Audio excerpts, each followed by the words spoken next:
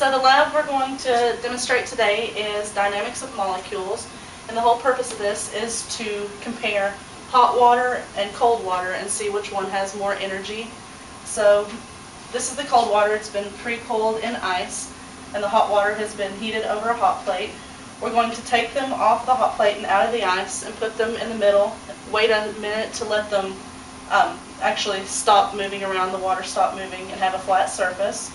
Then we're going to add blue food dye to the cold water and red food dye to the hot water, and you should be able to see the difference in how the food coloring spread because of the differences in energy in the flasks. So I will move the cold to the middle and the hot, and give them just a minute to get a flat surface.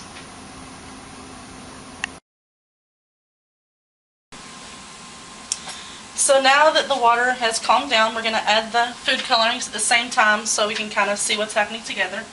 1 drop each.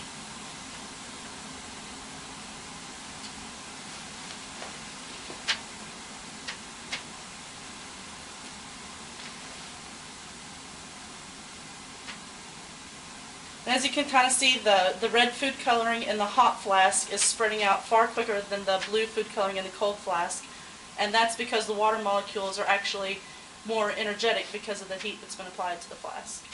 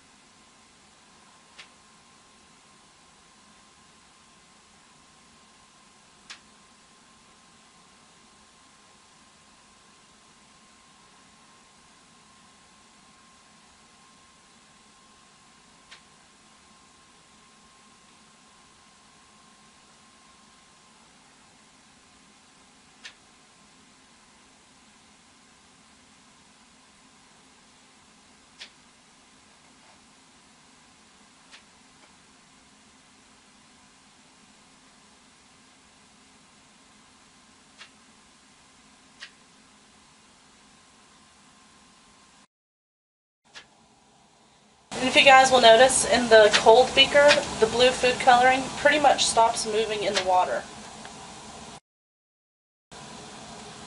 In the hot flask, the red food coloring has pretty much spread throughout the water.